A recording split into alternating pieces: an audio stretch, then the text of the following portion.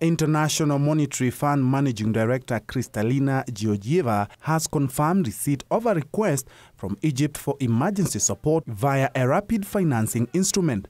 The cash is expected to help Egypt meet immediate needs in terms of balance of payments and to support sectors affected by the coronavirus pandemic, as well as the most vulnerable Egyptians. Egypt's Prime Minister says the recent shutdown of the tourism and civil aviation to contain the spread of the virus has been a key factor in this new request for international assistance. In 2019, tourism alone, just recovering from several years of political and security instability, earned Egypt $12.9 billion.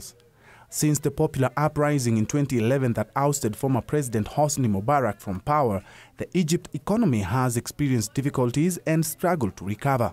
Elsewhere, French energy firm Total says it will still continue production of 190,000 barrels per day in its sites in Congo Republic, even after 2 of its staff tested positive for coronavirus. Total said it activated its pandemic plan after the first case was confirmed to ensure continuity of its activity and was postponing non-routine operations.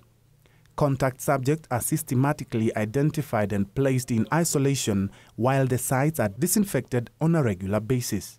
Congo's economy is expected to contract 9% in 2020 due to the coronavirus epidemic and a collapse in oil prices.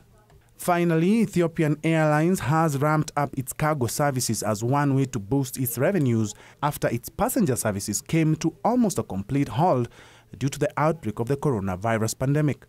The airline says its cargo business has grown at least 3 times over the past few months and is converting passenger planes to cargo planes to take advantage of the rising trade in cargo businesses.